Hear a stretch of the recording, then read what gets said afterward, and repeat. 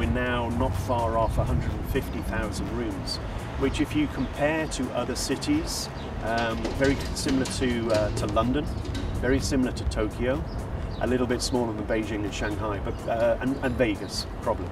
So Dubai is number 5 or 6 in the world from a hotel supply point of view. And if you think about where they were 20 years ago, it's incredible.